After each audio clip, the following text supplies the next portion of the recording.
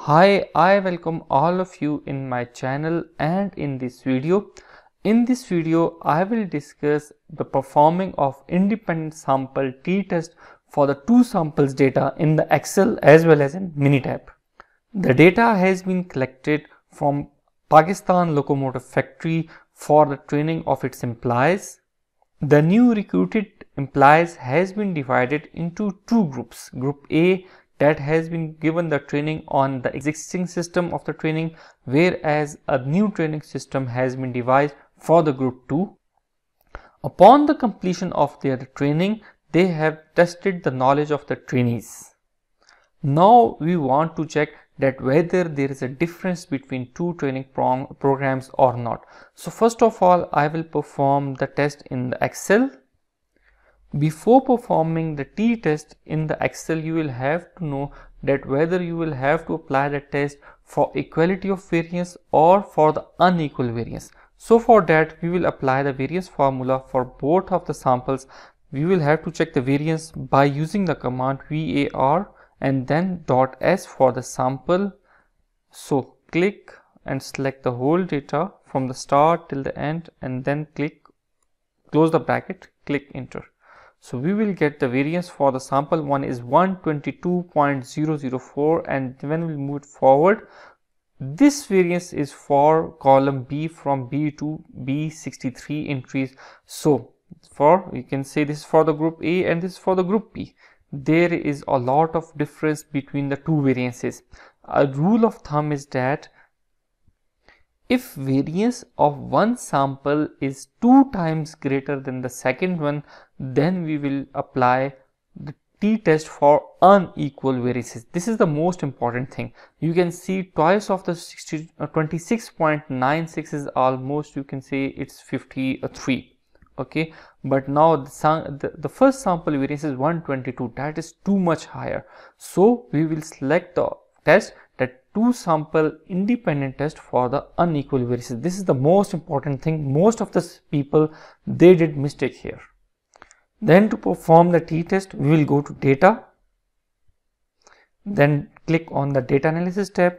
A new window will be open. You will have to select t-test two sample assuming unequal variances, and I told you why you will select unequal variances. Then you will have to select the range for both of the data sets. I have entered for the variable 1, then I'm going to enter for the variable 2. So I've selected for both. The hypothesis difference between them is 0, and there are labels in the first row of each data set, and I need the output data in this column, that is D43, and then click only OK. You will get the results.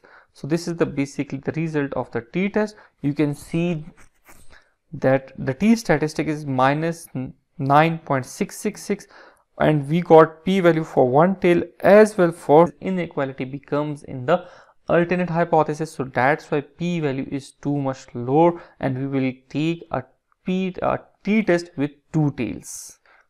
So I will go towards the report writing at the end of this video. My decision will be that we reject the null hypothesis. A very significant difference is found between the two samples. Let's go towards the Minitab and we will again perform this test. So we have that I have inputted data, group A prior training score and group B revised training scores. Let's go to stat, then go to basic statistics, two sample t-test.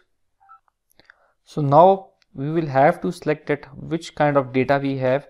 We say that each sample is in an own column because we have data for the sample 1 in the column A, whereas data for the sample B revised training scores in the column B. So here we will go to the options. We say that the difference between the two is not equal to hypothesized difference. It means that mu1 minus mu2 is not equal to 0, and the hypothesis difference is taken as 0. Alpha value is taken as 5% or 0.05. You can say it's also 95%. Please make sure this is the most important thing, that you will not click this one, that assume equal variances, as we know that the variances are too much or the variances are not equal to each other, and we have told you in the start of this video. Then for the graph, I suggest you to draw the box plot. It's very good visualization, very good. It helps you a lot in the report writing. Then click OK. So you will get the results. Based upon the result, when you come here, you will see that your p-value is 0.000. That is too much less, and we say that reject the null hypothesis. A very significant difference exists between the revised training program and the older one. So the conclusion of this test is an independent samples t-test was used to analyze the data. The result indicate that the mean value are lower for the group A, means the prior training program, then the group B. Group B is the revised. So the test scores are low for the group A. Further, the result indicates that the obtained p-value of 0.000 is less than 0.05. Therefore, the null hypothesis is rejected, and we conclude that there is a statistically significant difference between the means of the scores of group A prior training program participants and the group B revised training program participants. Then we will move towards the findings. The mean score of group B revised training program is higher than those of mean score of prior training program. It is therefore found that there is a significant difference between prior and revised training program. Further, the revised training program imparted better results and effectiveness in comparison with prior training program. Recommendations. Owing to the finding, it is strongly recommended that Pakistan Locomotive should program training as per the revised program to its new employees on general health and safety training.